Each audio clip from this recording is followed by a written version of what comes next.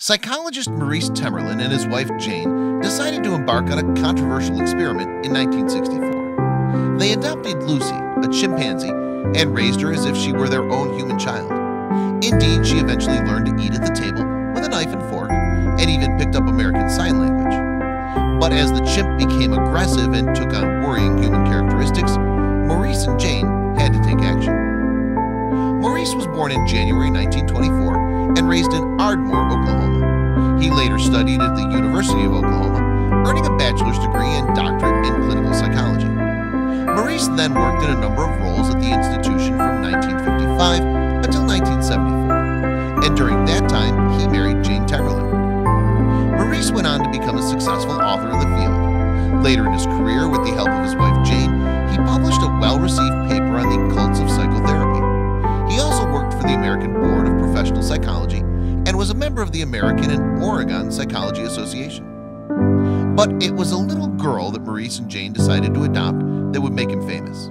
That's because she also happened to be a chimpanzee. But why would a seemingly normal couple raise a chimp as their daughter? The answer, they said, was research. Lucy began life in a colony of carnival chimps in Florida. She was then given to Oklahoma's Institute of Primate Studies for research. It's here where she met Jane and Maurice in 1964. Maurice and Jane then adopted Lucy and took her home. Right off the bat, they treated the infant primate as if she were a human baby. She wore diapers, drank from a bottle, and got warm cuddles from her parents. As Lucy got older, she learned to do lots of things that little girls do. She could get dressed, make tea, and sat at the table to eat. She even learned over 100 American Sign Language words. The primate was able to use the language to describe certain feelings, such as sadness when her mom left the house or when she was dirty. However, Lucy's behavior began to change drastically as she developed.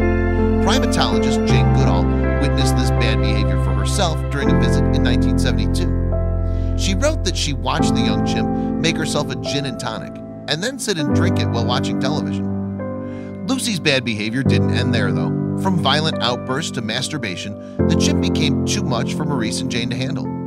As she had reached sexual maturity, her parents thought that meeting a male chimp might help. Lucy, however, didn't agree. By all measurable counts, she believed she was human, The Atlantic wrote in a report about the primate. From that point of view, the experiment to see how human a chimpanzee could become had been a complete success.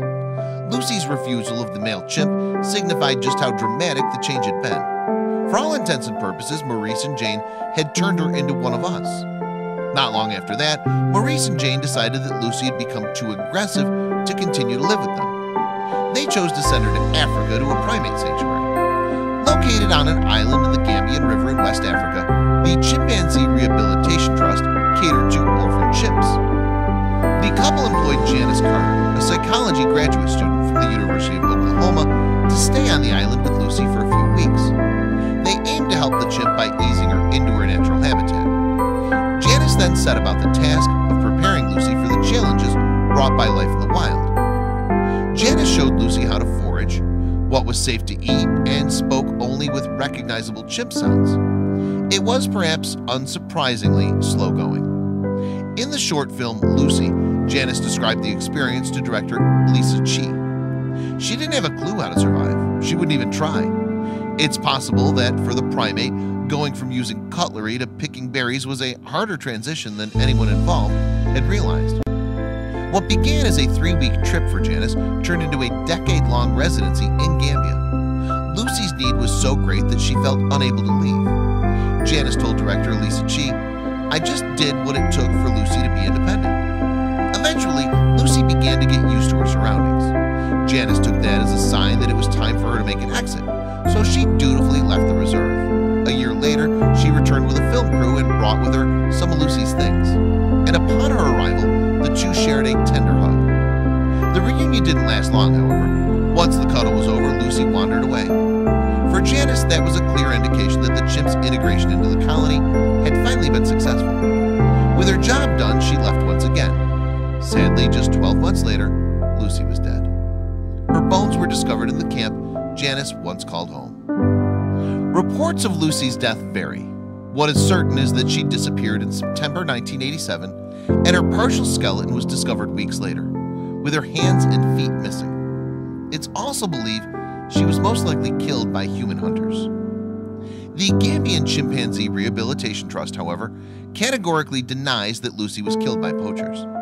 On its website, a statement reads, "Disease, a fall, drowning, a snake bite, or even depression are each more likely causes of her death than being killed by poachers."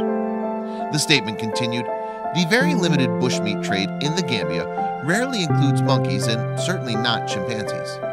It also denies that Lucy's missing hands and feet indicate she was poached.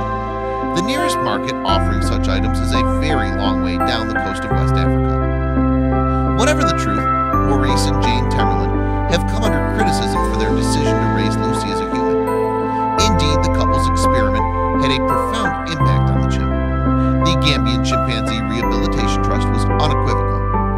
Almost the whole of Lucy's life was one of manipulation solely for the benefit of a few misguided human primates.